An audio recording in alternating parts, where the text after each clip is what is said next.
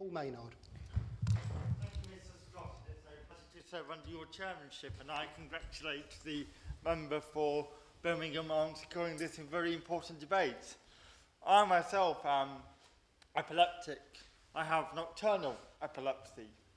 I have tonic-clonic seizures, which, as the gentleman explained, are the most severe form of epilepsy that we all associate with the condition.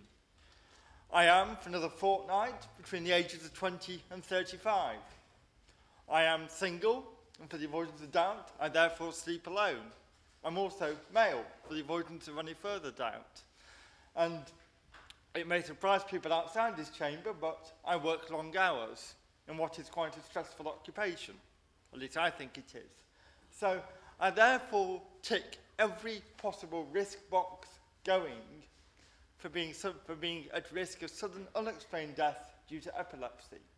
I go to bed knowing every night that there is a tiny, infinitesimally small chance that I could not wake up again. And that is, of course, a great concern. Now, I realise that anyone with epilepsy has a 24 times greater chance of sudden death than the normal population. If you are particularly at risk of SUDEP, you're then 23 times more likely again to experience that sudden death. And that always preys on the mind, understandably, bound to. But what concerns me more than anything else is the fact that I did not learn of all these risks at the time of my diagnosis. I discovered them because I happened to Google it. I sat at my computer with a chill going over me, thinking, my goodness, I never knew about this. I never knew any of this could possibly occur. And that is a wider concern, I know, because I've met many families, including a constituent of mine, Avril Walker, who lost her son Christopher at the age of 19 to SUDEP. And I've met many families through Epilepsy Bereaved and Jane Hannah, and they all say the same things, that they have a sense of anguish, naturally, at the loss of a loved one. That is entirely understandable. But for many of them, they have a much greater sense of frustration, that no one, at the time of diagnosis, explained the risks of SUDEP to them. And if they had but known that, they could at least have sought to take some of the mitigating activities that can be undertaken to try to reduce that level of risk. And I know what they can be. Before my diagnosis, when the epilepsy was not controlled, I managed to throw myself down the stairs. I woke up with my head in a fridge, in a washing machine, in an oven, thankfully not turned on. I threw myself out of bed, hit my head on the side of my bedside cabinet, made a large gash only just above the eye, went down to A&E, was told, oh, you've just been drinking too much. The irony being, of course, that the trigger for my epilepsy is the consumption of any alcohol. That's what makes it so difficult to control, is if any alcohol appears in any food at all, and no one knows about it, I will have a seizure in the night. Thankfully, I adhered to my medicine. And that's why it's important that we actually find out at the time of diagnosis, because there is no greater impetus towards adhering to your medication than the knowledge of what might happen if you don't. The most sacrosanct thing in my life is ensuring I have my medicine, I have my pills. And it can be quite difficult when you live essentially a double life as I do, down here half the week, up in Blackpool the other half of the week, to make sure I have my little packet of pills that I carry around with me. Panic ensues if I am without those pills. I have to rush down to the Victoria Walk-in Centre to get an extra prescription, and can I complain to the government about shutting it in a month's time? Sorry, I will happily give way. Diane Abbott. Great interest, the Honourable Gentleman talking about his personal experience. These debates are always enhanced by that sort of contribution. Does he think there's a particular reason why doctors are unwilling to tell people diagnosed with epilepsy of the risk of sudden death?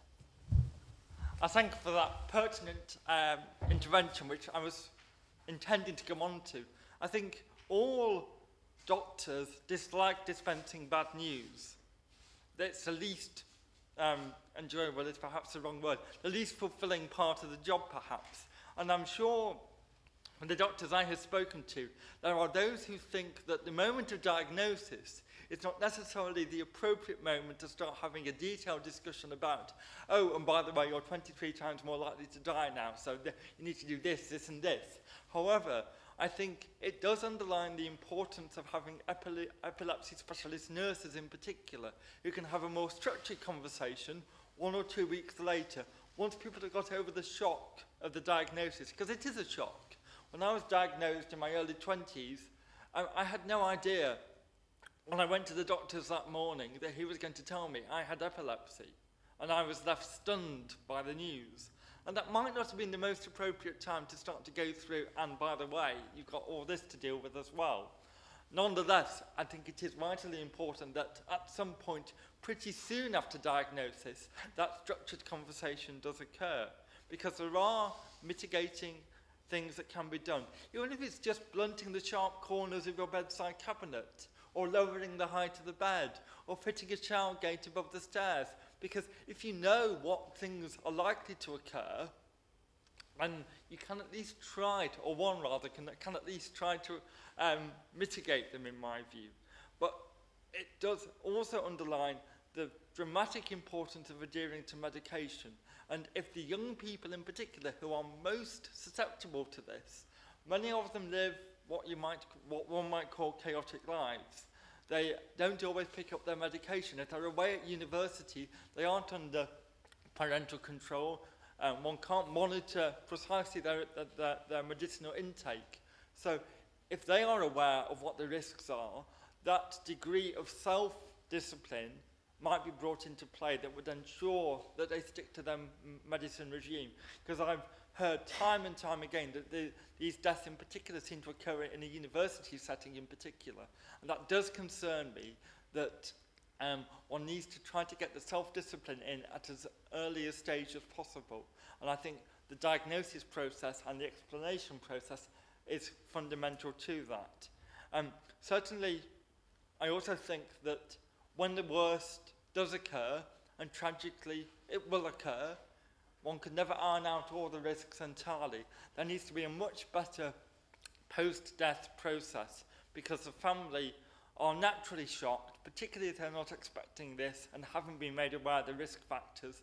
There's a degree of a lack of awareness amongst the coroner's services, the police. There can be nothing worse than finding your child's bedroom turned into a crime scene because the police aren't aware of the potential of sudden death from epilepsy. All of that, I think, can be much better handled if instructions are coming down from on high. The coroner's service in particular needs to, I think, make a list of national charities that do deal with sudden death that families can turn to for help. I think that would be of great assistance, because so many simply don't know where to turn. But fundamentally, and this is the one thing I would beg the Minister to try and do, is to try to encourage the medical profession to make sure that either at diagnosis, if they feel it appropriate, or within a fortnight or so, some conversation is had by some medical professional to explain these risks. That alone, I think, would make much more difference than a conspiracy of silence that leaves those with the epilepsy to find out about it for themselves. Because as that conversation occurs, at least people can try to take the actions they need to take to protect themselves. And that, I think, would make the most difference of all. So thank you very much.